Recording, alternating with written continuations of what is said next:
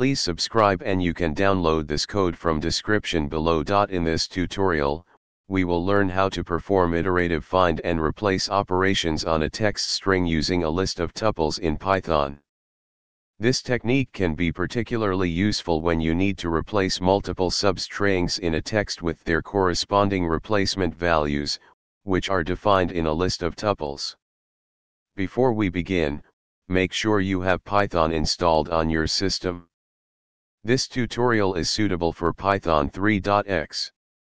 Let's say you have a text string and a list of tuples, where each tuple contains two elements, the substring to find and the replacement value. Your goal is to iterate through the list of tuples and replace each occurrence of the substring with its corresponding replacement value in the text string.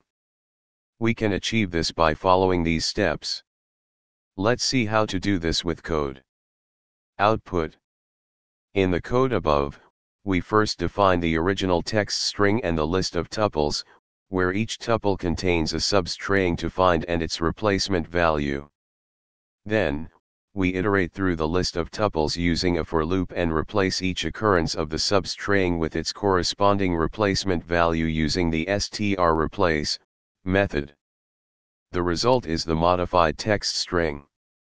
In this tutorial, we've learned how to perform iterative find and replace operations on a text string using a list of tuples in Python.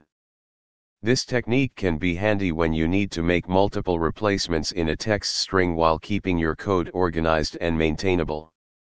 ChatGPT.